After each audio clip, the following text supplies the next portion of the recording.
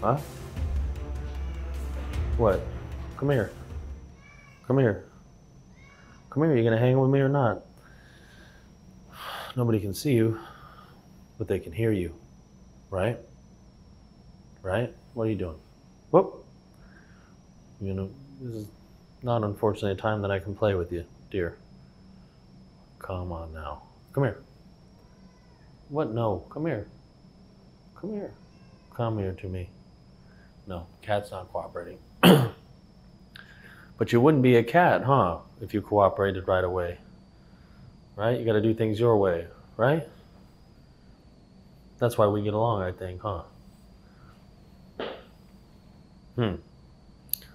There we go. Stretch and do your best as you normally do. There you go. All right. Elsa's sitting right here. She just doesn't want to come over here, right? Okay. All right. So let me answer one question that's been coming in quite frequently is about floor bar. So yeah, we kind of made a floor bar, just very basic, some time ago. So we're creating updated version now. So look, the floor bar isn't different conceptually than everything else. It isn't a fact of doing specific exercises that makes any difference. It's how you do them and what you're thinking about when you do them. So again, I'm going to show you exactly what to do and how to do and explain to you how to think about it, because how you think about what you're doing determines obviously what happens and how your body reacts to it. So it isn't, I mean, look, ballet, I keep saying this, I'm going to keep saying it.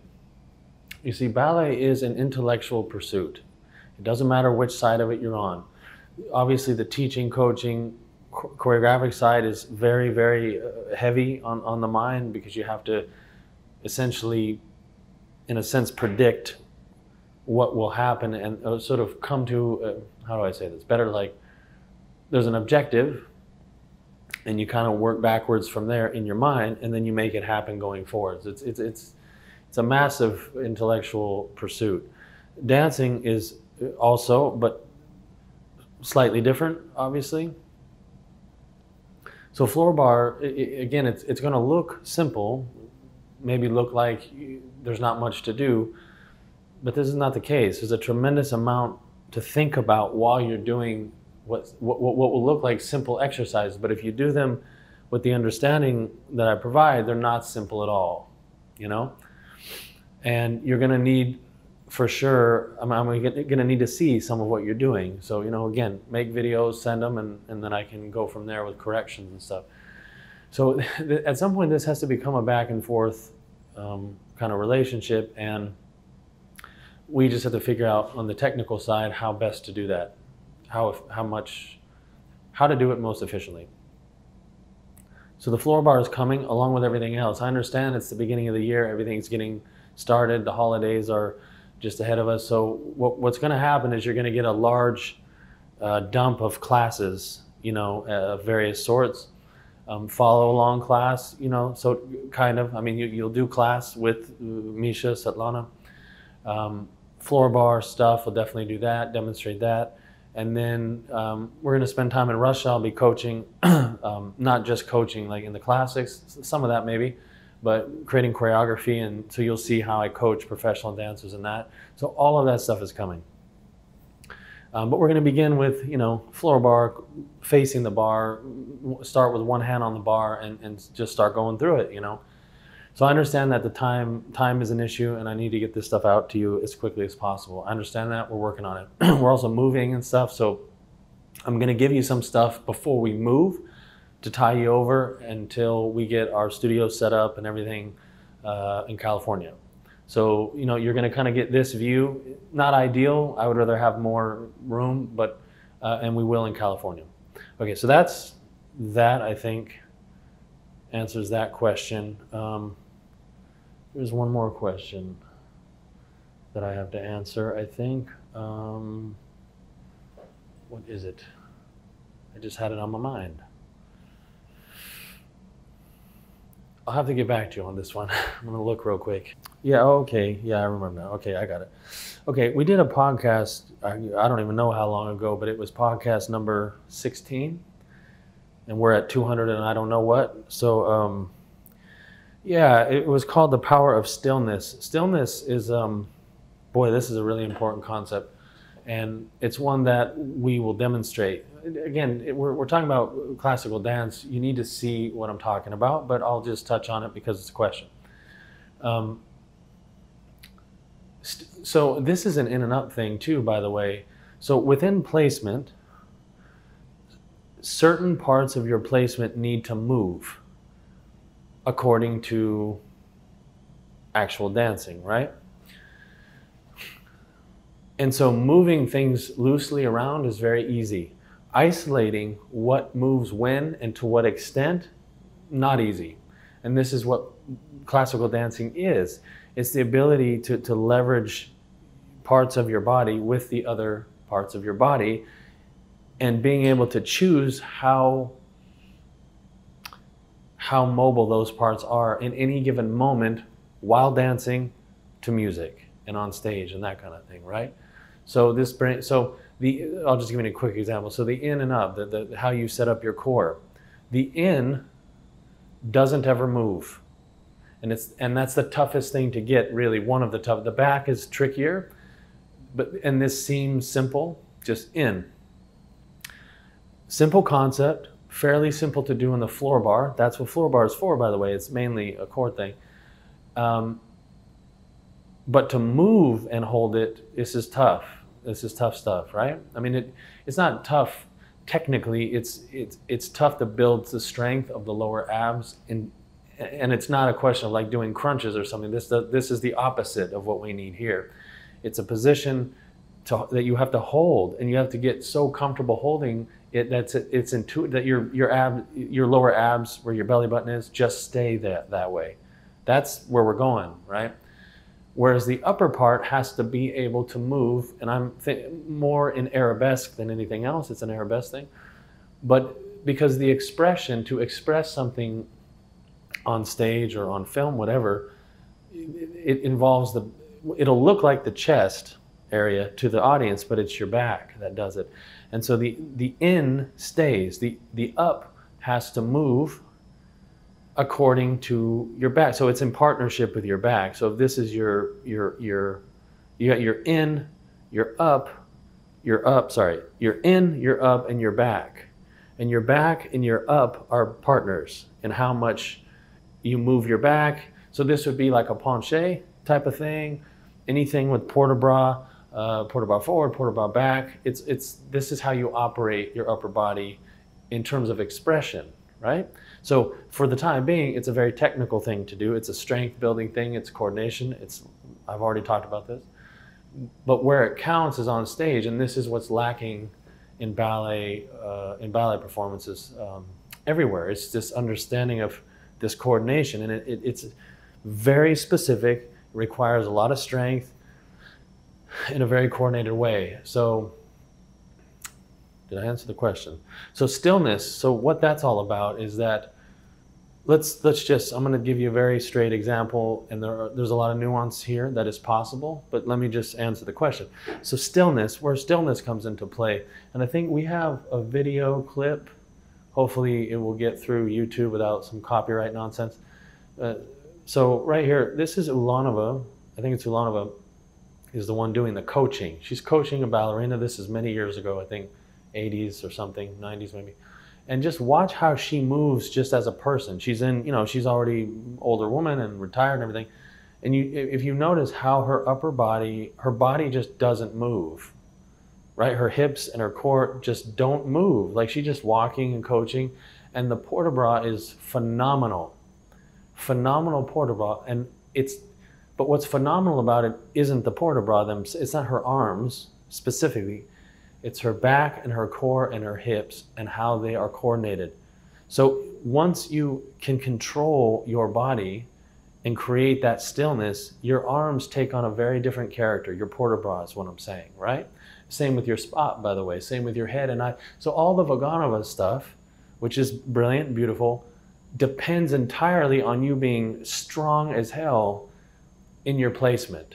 It doesn't go the other way. You cannot layer port-de-bras and head and eyes and all of that onto a weak, uncoordinated body. It doesn't work that way. You have to have the back, the core, the hips, the legs strong, coordinated. Then we can talk about art. And this is something I've been saying for a long time. This is why when we get into this Vaganova discussion, it's irrelevant unless the dancer is strong and coordinated. It's just absolutely silly to think that you can free up arms and head and eyes when the body's not coordinated and strong. So that's the answer to, so that's what stillness, look, when you're creating, see, this is what frustrates me a bit. When we talk about the end product, the performance, it doesn't matter on stage, on film, whatever. And this is my issue with choreographers who particularly contemporary people who kind of fancy themselves as ballet choreographers, and they're not. And let me tell you what they don't understand and they're not capable of creating is what moves an audience. It's a visual art form. And so you want to direct the audience's attention, this is as a choreographer, in a specific way to create specific feelings about what they're seeing. It's a psychological, it's an understanding of psychology also, but you want to direct their attention to certain things, right? Which is easier to do on film because you can point the camera. But on stage, you still want to do that. You want to take them through a visual story, and that story is told through their feelings, the way they feel about what you're presenting. Okay. And there are specific sort of basic techniques of how to do that. These are the things you learn if you study choreography with knowledgeable people. And you understand that what happens on stage is determined by the fundamentals. Without the fundamentals, you don't have any tools with which to influence an audience. You don't have the capability of doing it because you can't coach the dancers accordingly. And on it goes, the lecture that I've told a few times. But the key to an audience is that the ability to isolate parts of the body, and specifically the port de bras and the head and the eyes, right? People watch the upper body. This is just a psychological fact, okay? Now, if you're doing something interesting and exciting with the legs, that will take attention for a moment, but then they're right up watching your face and upper body, right? So from, your belly button up, okay? Well, the legs are not easy, but it's much easier to move the legs than to create art and feelings with your upper body and your face, because people are tense. Dancers are loose down below, therefore they're tense up above, and we've got a reverse situation. The legs need to be powerful to propel you around the stage. The upper body is powerful, but if it's powerful enough, you don't see that. You don't see the power. Watch Ulanova, how she moves, how she demonstrates port de bras. It's absolutely brilliant. It's just spot on. It just doesn't get much better than that. And that's about creating stillness. And to create stillness, it's only done one way. Flexibility is loose, not still. It's loose and wobbly and uncoordinated. Wrong. Stillness is created by two things, but it's the same thing. Really, it's strength and coordination. And that's how this gets done. So hopefully that answers your question. And so placement is the mechanism and the methodology by which we create strength coordination, which gives you stillness. Then we can talk about the art. I mean, one of the things that's irritating personally, and this relates to what I've done in New York, which I'm going to talk about in another podcast, is just that I maybe was able to, with Misty, I'm saying, I was able to present or deploy maybe 15% of what I'm capable of, because we just didn't have enough time and enough, the circumstances with which to create ballets and stuff like that. So, because as I've said before, there is no such thing as ballet choreographically without all of this stuff coming first. I'm not sure why this is, I know it's not difficult for you all to understand, but I mean, I've debated people that should know better, like one of the editors at large or whatever of Dance Magazine.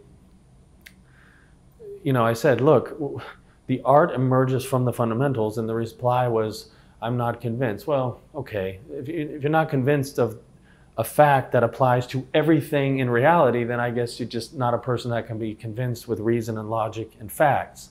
Okay, but it's frustrating to me because I know what I'm capable of doing, and I haven't yet ever been able to really do it yet. Now that's going to change, of course, and that's what comes next. Because there is no talking about fundamentals and technique without considering the end result, which is the choreography, which is the performance, which is the point of all this. And likewise, you cannot be a choreographer, a classical ballet choreographer, and not fully have mastered all of this stuff. It cannot be done. It's like trying to create poetry in a language you don't speak. It's a literacy thing, right? Ballet placement is a language. It's a language of the body. It's some weird hybrid of, it's like a language of the body based in the math. It's like the math of the body, and then there's sort of a linguistic component there. And that's what we're dealing with here. That's what this is. You know, like it or not, this is what it is. And this is what created the great stars of the 20th century whom we all admire. And there is no other way than to accept this as a fact and get to work. But of course, you know, you bring up the word work, I'll lose some percentage of the professional ballet world. And this is why I'm focusing on, people who want to get in touch with the truth about ballet and just start learning, start doing the work, and start succeeding. This is what this is. Okay, long-winded answer to a fairly short question. Okay, it's enough.